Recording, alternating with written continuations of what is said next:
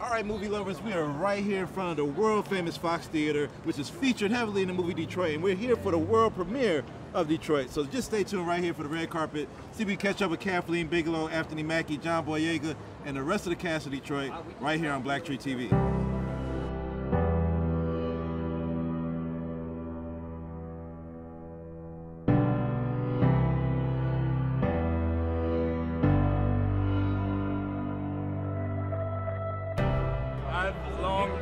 Giving up the idea of being surprised by Detroit. It's a city of resilience and hard-working people that always fight back. Detroit is not just about the city.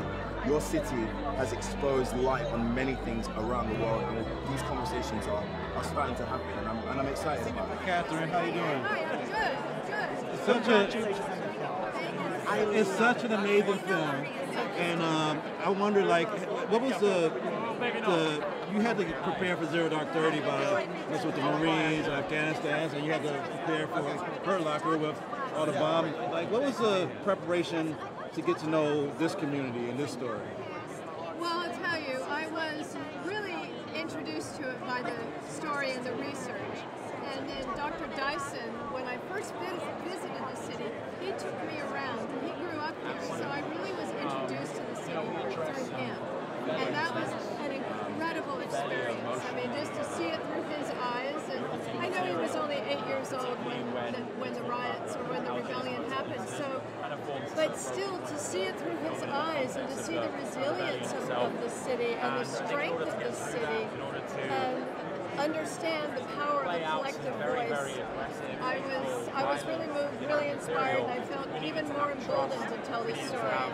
Last question. I know that you started the story right on the heels of the Ferguson. Was that the impetus to make you want to do this story? Yeah. I thought, you know, this story feels like today. It should. This is 50 years ago, yet it's yesterday, and it potentially will be tomorrow.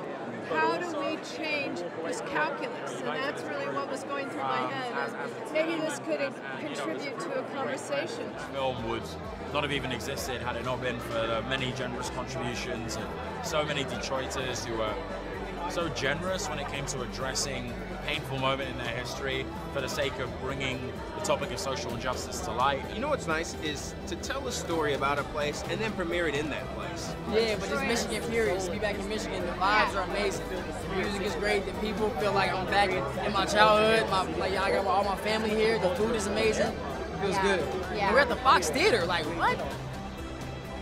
It's so humbling, man. To be a part of something that's real and grounded in something that's so relevant today. It's bringing history to life.